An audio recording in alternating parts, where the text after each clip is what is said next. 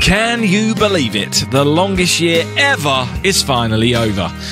So we have a look back at our favourite moments of 2020. We'll also be looking forward into 2021 and talk about what is coming up that's exciting us, as well as talking through our own plans for the year. And we'd love to hear your thoughts on this too. Have you got anything planned for this year? So come and follow us on Space and Things 1 on Twitter, or get involved at Space and Things Podcast on Facebook and Instagram, and let us know. And thanks once again for tuning in and supporting our podcast. But right now, we hope you enjoy episode 18 of the Space and Things Podcast.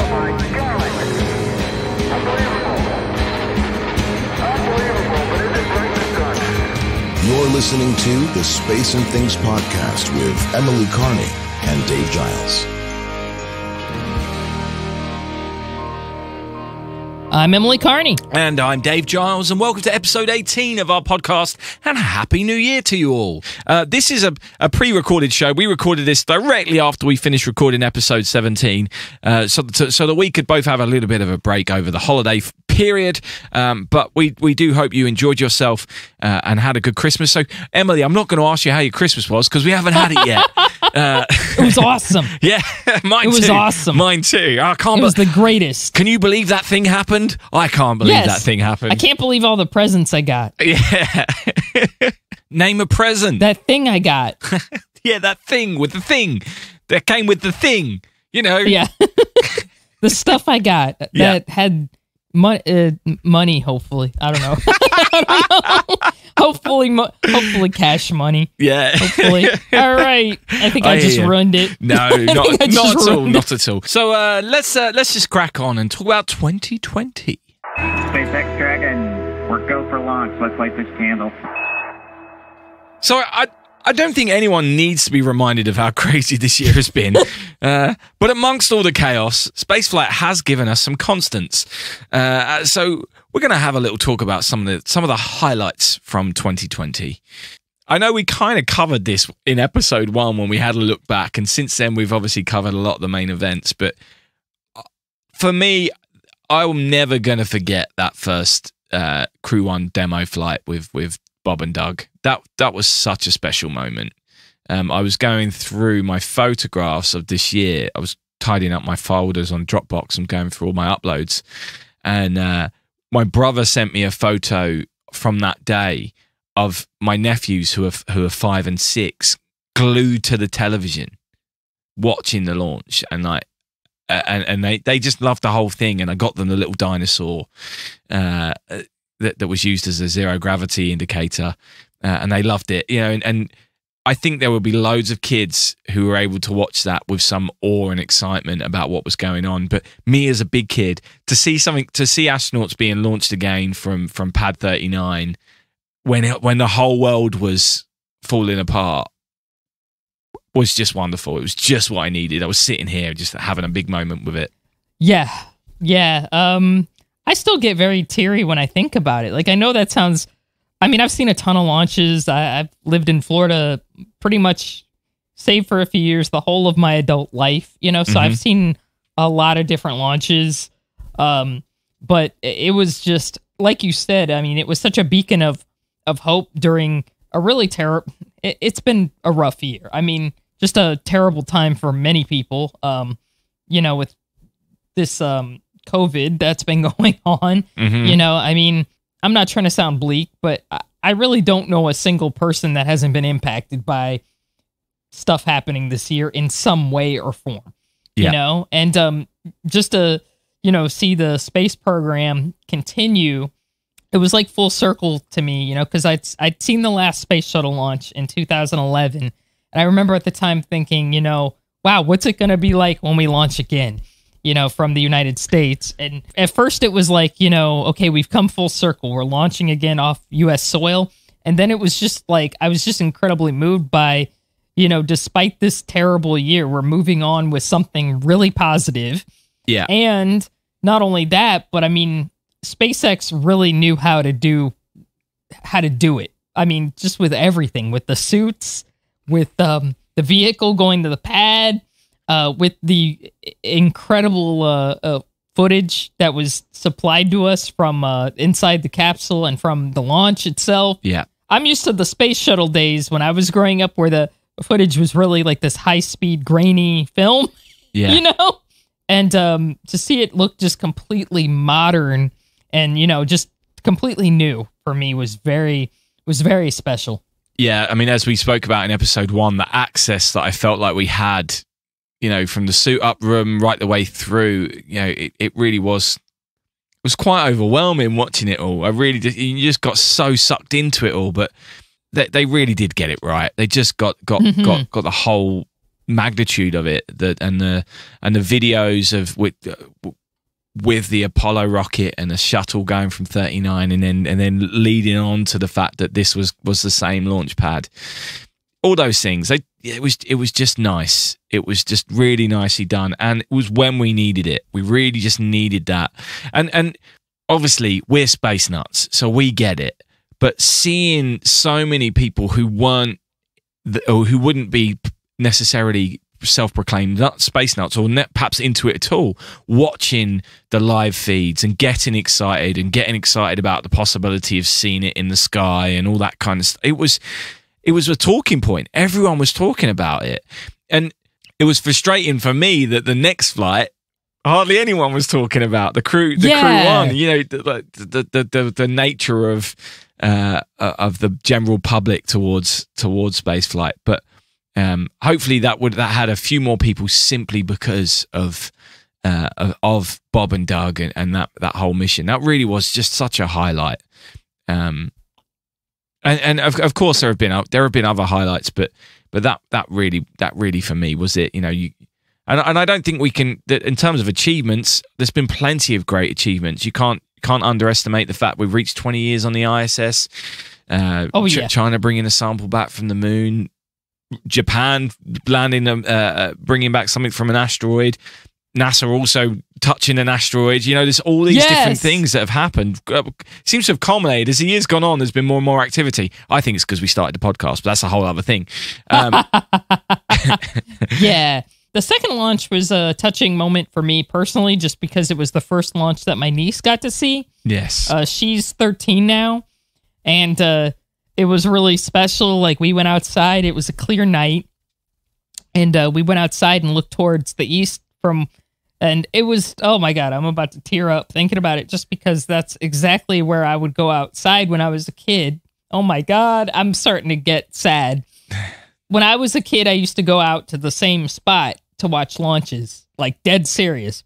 And, you know, going to the same spot with my niece and my sister, it was just like, oh my God, like it was so emotional for me. Yeah. It was like, I keep coming back to that phrase, you know, going full circle, but it really was like that, because it's like, okay, now we're sharing it with somebody who's a little younger, who might be able to appreciate it, you know?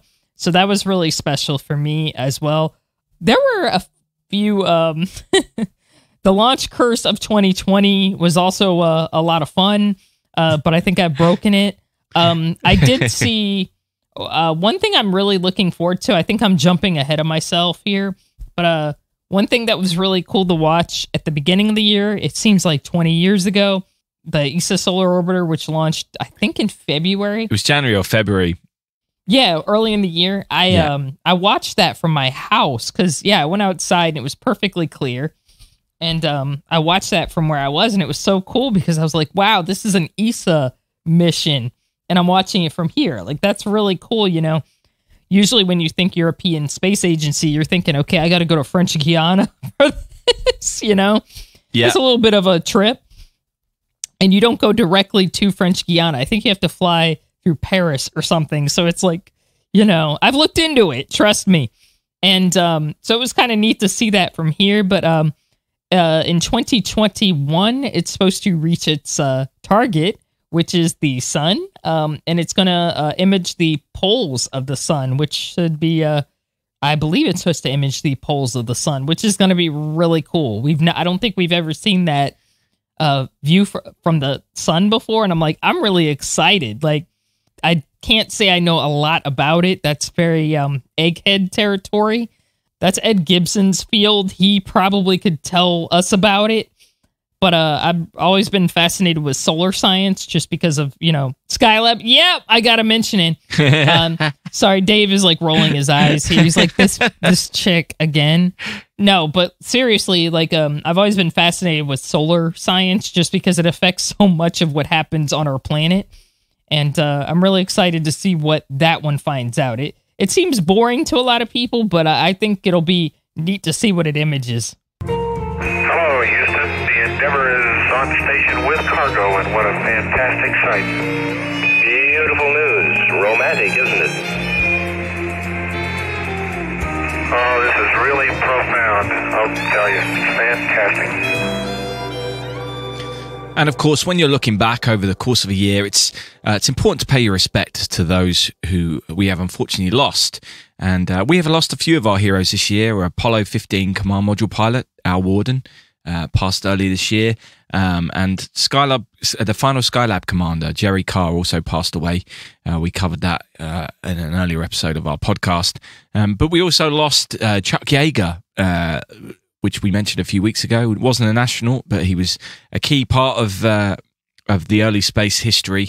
And so was Annie Glenn and Renee Carpenter, who both passed away, wives of John Glenn and Scott Carpenter from the Mercury days.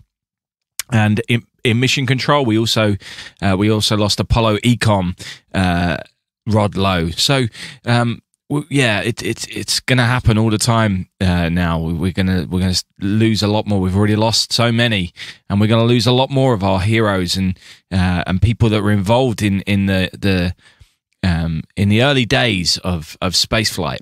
And to me, it just seems so important that we wrap these guys up and try and keep them as healthy as possible, because we still need them. We still need to hear these stories. The ones we've got left have got that important job to do of continuing to tell their story.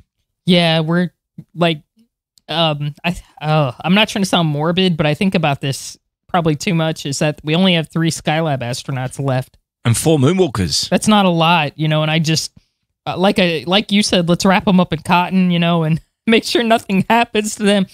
Yeah, and keep asking them to tell their story as well. Just keep trying to hear more and more from them, and try and get that out to more and more people, because we love it, but I feel that these people can inspire a hell of a lot of people as well. And they've still got a lot they can do, and a lot for us that they can do. Absolutely, agreed. So moving on to looking back at some more positive things. Emily, do you have any highlights from your blog or from Space Hipsters this year? Oh, wow. I actually have thank you for asking. I actually have quite a few highlights. Space Hipsters has reached almost 20,000 members. Fantastic. Which is pretty incredible. We just landed a Facebook campaign, which is really incredible. So Facebook is actually promoting us, which is a pretty big honor. I know there are mixed feelings about Facebook in this world, but it's really cool to have them promoting, something we created. So I think that's really cool. As a writer, well, first of all, one of the biggest highlight of the year, honestly, has been starting this podcast. I'm not just saying it. And I really thank you for asking me to start it, because it's been really incredible. I'm looking forward to more of it. I've been really excited to get into, more speaking and podcasting.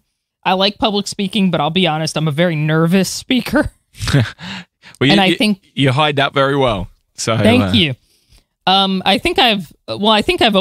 wouldn't say I've overcome it, but I feel like I've gotten a lot more confident because of experiences like this. So I have to say thank you very much.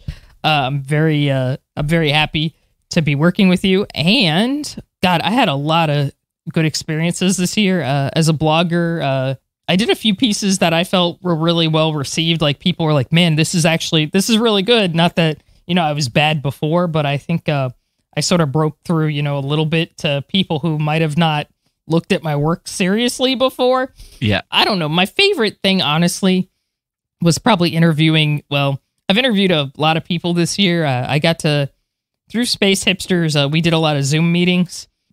We interviewed a lot of amazing people. I mean, it's really almost too much to mention. We've interviewed a lot of astronauts. We've interviewed a lot of artists. We've interviewed writers. It's almost kind of overwhelming for me because I'm like, I didn't think in my life I'd be doing any of this, you know? Yeah. I just never imagined as a kid I'd be doing any of this. If you told me this 30 years ago, I would have been like, no, that's not going to happen. These people are like superheroes in a comic book. That's not going to happen, but it's happened. I think probably the most surreal moment for me was interviewing Fred Hayes.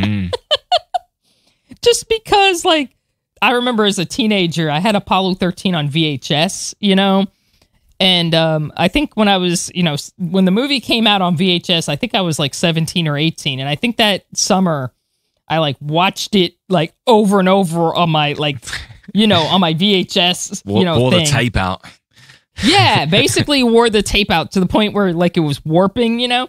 I never imagined like 25 years later, I'd be interviewing, you know, the dude from the actual dude, you know? And I call him dude. He's Fred Hayes. So I'm not, but I never imagined in my life I'd be actually like interviewing this guy, you know? And I was really proud because my co-moderator for that was Lois Honeycutt of Space Hipsters.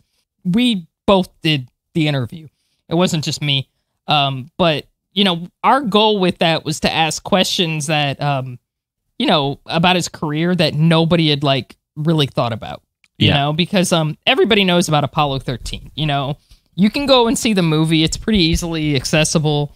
The rest of his career, you know, I mean, this guy was a test pilot. He was one of the best in his class. I mean, I think they literally ranked him like at the top. Yeah. And I don't think people hear about that a lot. And he also flew the Space Shuttle Enterprise test missions, the approach and landing tests, which were really dangerous. Like, you couldn't have paid me to do that. I'm sorry. I mean, I don't think people understand how, you know, it looks easy. If you watch the videos, it looks really cool. But I think if people actually read about it, they'll figure out, you know, okay, these were risky as hell. Like, this was really like, you know, these had to be done like to the T. Like, just being able to talk to him about those things that nobody had really, I think, had really investigated about him, you know, was just surreal. Like, I it seems like a dream that happened. Yeah. So, but I do want to say that our other interviews were just as incredible. Just for me, it was more of like is this real moment? You know, like, am I actually doing this? Because this is somebody I read about as a kid. Yeah. You know? Yeah, I think I would feel the same. I think I would definitely be in awe of the moment, and it must have been hard to you know, try and stay in that moment and be professional as a result, because I think I would have lost it a little bit. It was hard to go to like work the following Monday. Oh, I mean, I know that sounds I can imagine. Just because, like, you know, I was in kind of cloud nine, and it's like, okay, you got to go back to the real world, and you know, I feel like I was in sort of a dream state for a week because I was just pinching myself, like, you know, Fredo. I'm talking like he's my buddy, you know, me and Fredo, we hang out all. But no, Fred Hayes is a very nice person. I don't want to make it like he's not intimidating. He's very kind. So he wasn't, you know, it wasn't that he was intimidating at all. That wasn't it. It was more just like, I can't believe I'm actually interviewing this person, because this was somebody who was like a childhood hero, you know? Absolutely. So it was hard to come down from. Okay, I'm not not surprised at all. I think, as I said, I would be in the same mindset completely. Stand by one. Yeah, I got him with the Kevin reprint now being there, Jack. Every time he does that, our hearts jump in our mouths. Some of my favorite things that happened this year was to do with the anniversary of Apollo 13, the 50th anniversary of that mission. And we talked about this earlier in episode 1, but there was some really great events to mark that. And obviously at the time the world was in lockdown, so having those online events and doing the Apollo 13 real-time thing all at the same time, that was a nice week. Again, a bit of hope in the darkness for me. That was, you know, in that second month of lockdown, that April, having that to distract me was really wonderful.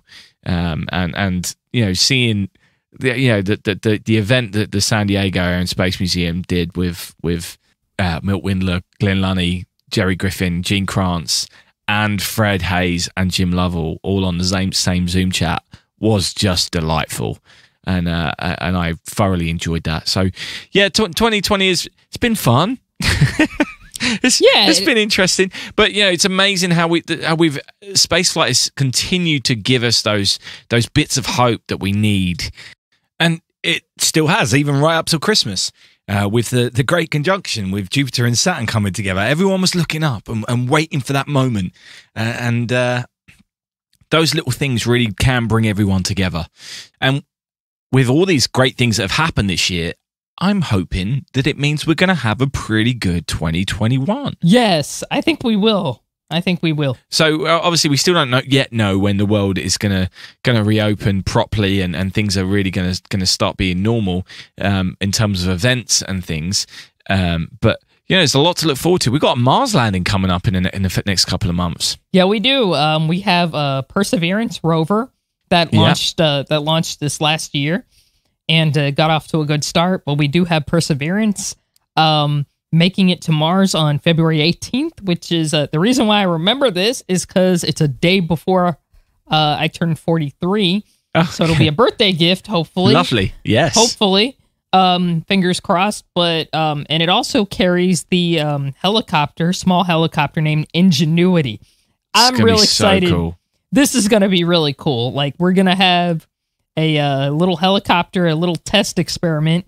I remember when Mars Insight landed, like the first thing the spacecraft usually sends back like an image, like a test, hey, I made it, image.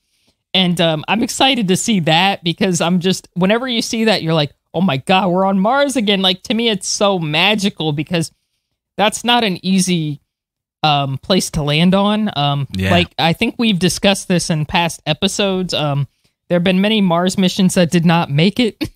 Yeah, that crashed or that went past Mars or didn't quite get there, and it's really hard to make it to Mars. So I'm hoping, and I have my fingers crossed that Perseverance will make it with no problems. I have faith.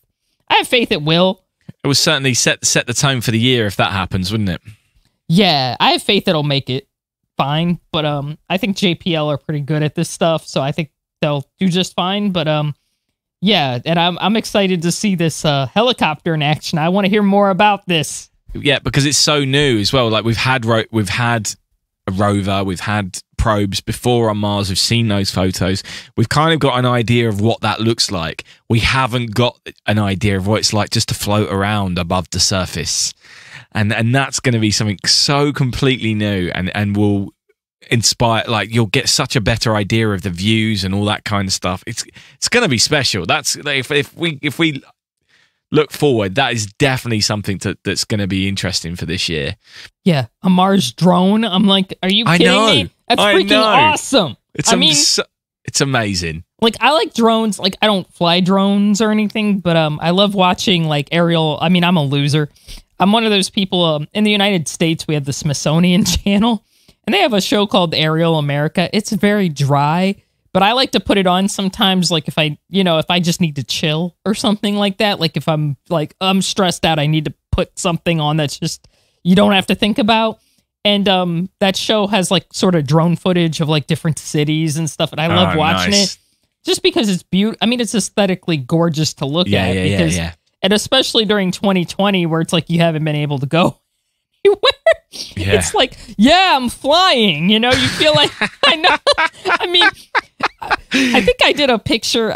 Oh my God, why am I mentioning this? I'm never getting hired by anybody again. I think a few months ago I got bored and I did a picture of myself and I put on my aviators and I did a selfie by my TV and it was like the Aerial America Arizona edition. And I took a picture and I'm like, guys, I'm flying to Arizona. And it looked like I was on a plane, like flying a plane. And I had a headset on. Amazing. Like I was, like I was a pilot or something. And my friends are like, you're a dumbass. Like, why did you, what?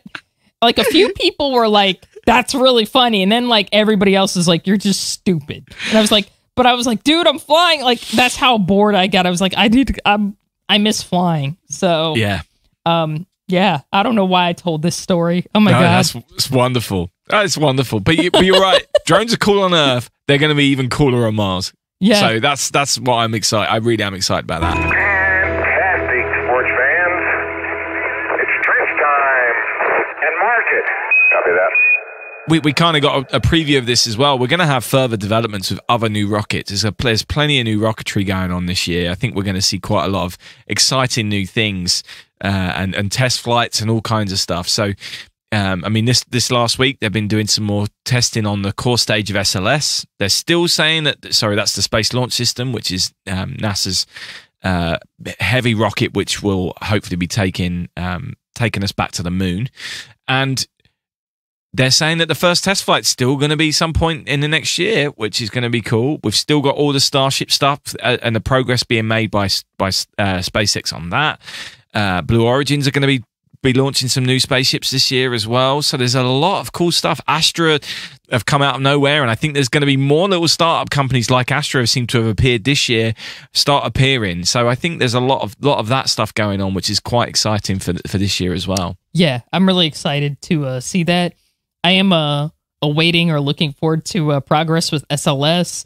I'm hoping when that goes up eventually, I'd like to go see it because I've never seen anything that large leave the Earth. I was not around for Saturn V, so to see that would be pretty awesome. We'll see. I don't know if it'll be the big, huge SLS or if it'll be a smaller version. I'm not sure. But whatever it is, I'd like to go see it. I still would like to see Falcon Heavy. I've never seen one of those up close either. Well, there's one scheduled for next year, I think, isn't there? I believe so. Yeah. So we've got that as well. The third Falcon Heavy flight. I'd like to see that. I've never seen one of them. I should have gone and seen the first one, but I was stupid because I was like, oh, it's not going to go. It's going to get scrubbed. Reverse curse there. It's going to get scrubbed, so I'm not going to go see it. And then like a few hours later, my friends are blowing my phone up, and I'm like, what? And they're like, dude, look at this. And it was Starman. And I'm like, that's a Photoshop. And they're like, no, nope. It's real. And I was like, oh my God. And then I had to go back and look at everything. So I really should have seen the first one. So I'll be darned if I'll miss this one. I look forward to hearing your reports on that. That's for sure. Obviously, that's hopefully if everything has abated. Absolutely. Abated by then. Which leads me on to the hope that something like Space Fest can happen next year. I really hope that can happen for you in particular, because I know it's a big part of your year. It's a real highlight for you. I would love to get out as well next time it happens. I'm really hopeful to be able to try and come across for it and experience that. I think if it happens next year, it might not be open for international travelers. I'm not sure.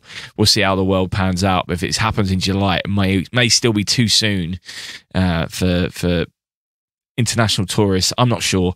Obviously, no one really knows these things, but I can keep my fingers crossed because Space Fest looks a lot of fun, and I really want to experience it soon. Yeah, I am hoping that Space Fest does happen next year. It'll be kind of different. If my friends from international, I'm not trying to be depressing, but I have a lot of friends who travel from overseas to come see it. Normally, so if they can't come, it'll be different.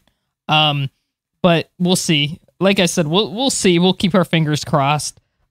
There's a lot of other events that I don't know if they're going to happen yet next year, but if they do, I would like to see them. The Oshkosh show, EAA, I think that happens once a year. I'm hoping to go see it next year if things go as hopefully as we hope. I don't know if the NSS is having the International Space Development Conference next year yet. I don't think they've landed on a date yet, but I was hoping to go to that event this year before it got canceled. So we'll see if there's anything in the works next year for that. Everything's still kind of very much in the air, but I'm hoping that we'll have some events to look forward to, at least starting in the summer or fall. So we'll see about it. I would just like to go back to Kennedy Space Center again. Oh, yeah. My annual pass has expired, and I really need to renew it, but since COVID's happened, I haven't been over there. Yeah. So I would really just like to go back there again, and really, I would like to go visit like more different space centers next year if I could. if I could. I was able to get out and see, as we talked in previous episodes, the U.S. Space and Rocket Center in Huntsville, and that was amazing. I don't know. I'm hoping to go there again eventually. So I have a lot of hopes for next year. We'll see. Crazier things have happened. Maybe things will get better. I'm hoping. I'm trying to stay positive. Yeah, I mean, it feels weird having in 2019 seen every single command module and spaceship. I've gone a whole year without seeing one. And I'm getting withdrawal symptoms of standing in front of empty tin cans. And even though there's one in London, I haven't been able to get to the Science Museum all year either. So I'm hoping to be able to do that. It's going to be an interesting year because we've got a few anniversaries coming up as well. We've obviously got the 50th anniversary of Apollo 14 and Apollo 15 in 2021. It's kind of going to be the year of Alan Shepard because it's the 60th anniversary of his first flight, his first Mercury flight, and obviously the very first Yuri Gagarin flight. A 60th anniversary is quite something, and that will be in April. So I don't know what will happen there or whether that will be marked at all. I hope so. And it still feels like we've got to celebrate the Apollo 13 stuff. I mean, there's all the rescheduled events from that. I don't know if they'll end up going ahead, but there could be a lot. If this vaccine gets administered quick, there could be a lot of fun things going on this year. Yeah, let's hope and pray that that happens and that we get this all behind us, so we can look forward to going out and meeting people again would be nice. So I miss that. Absolutely. That's been the hardest part of this year for me is not, it's been nice having Zoom meetings. It's been nice doing the podcast. I don't want to take credit away from those things because those things have been really awesome and they've offered a respite, okay, we're seeing each other remotely. So that's good. That's better than, nothing, but it'll be nice to, catch up with people in person again. Yeah, actually sit there and have a beer with someone or a coffee and just chat. Just talk. Exactly. That's right. Capcom, it's very easy to maneuver with the gun. The only problem I have is I have got enough fuel.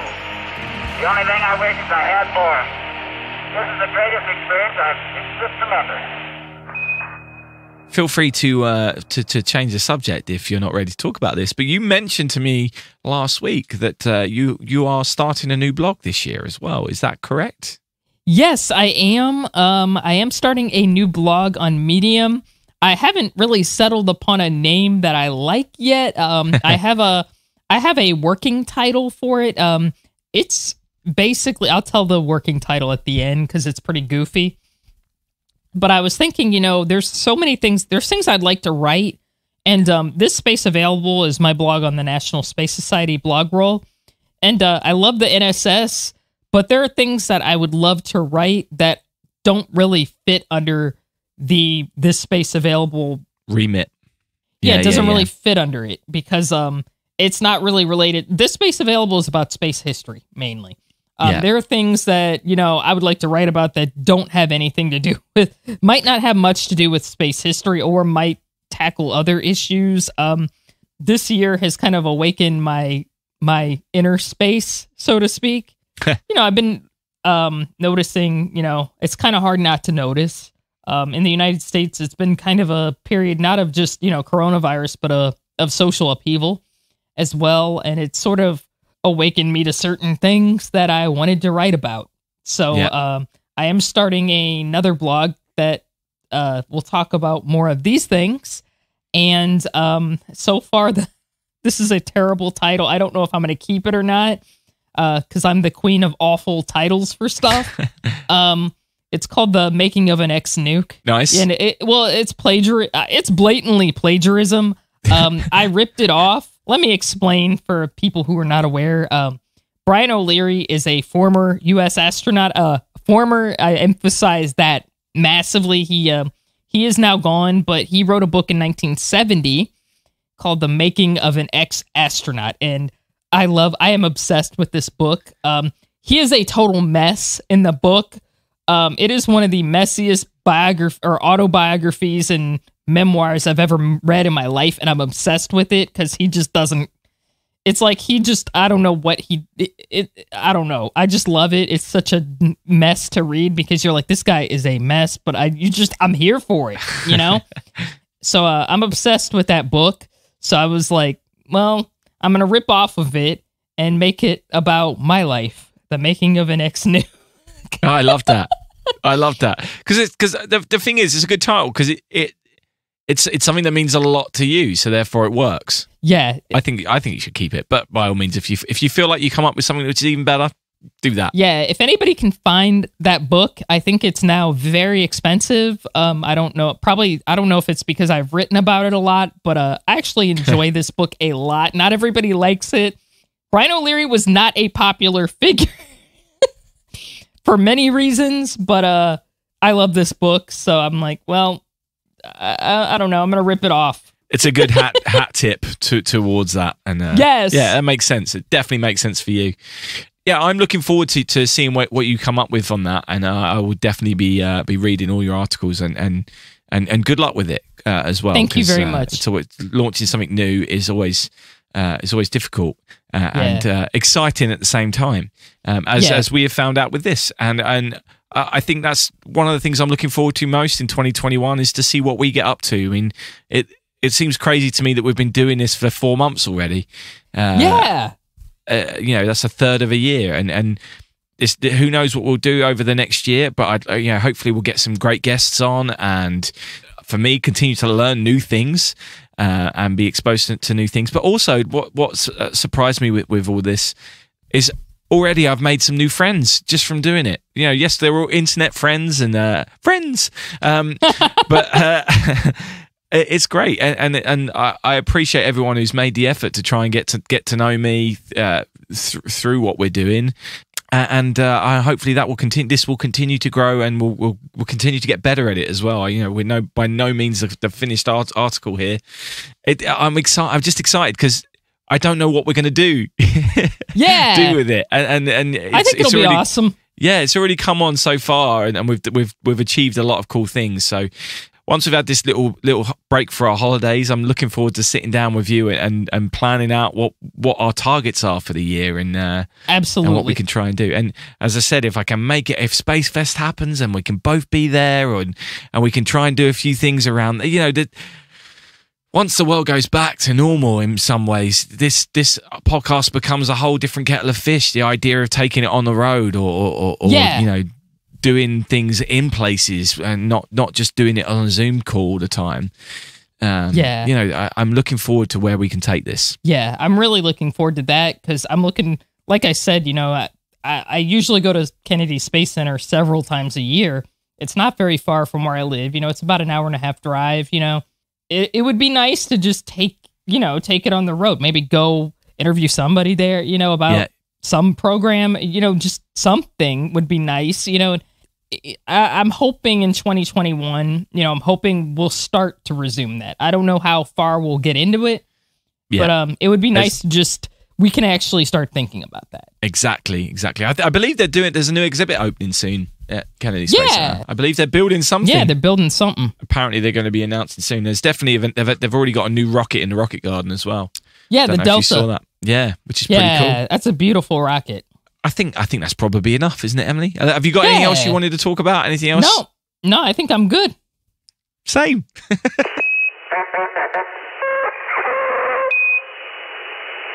New Year, guys. Happy New Year, crew. That's all we've got time for this week, and we'd like to wish you all the happiest of New Year's. And let's hope that this year is a good one. Yep, and as discussed, starting this podcast this year has been a bright spark for us, and we hope that it continues for years to come.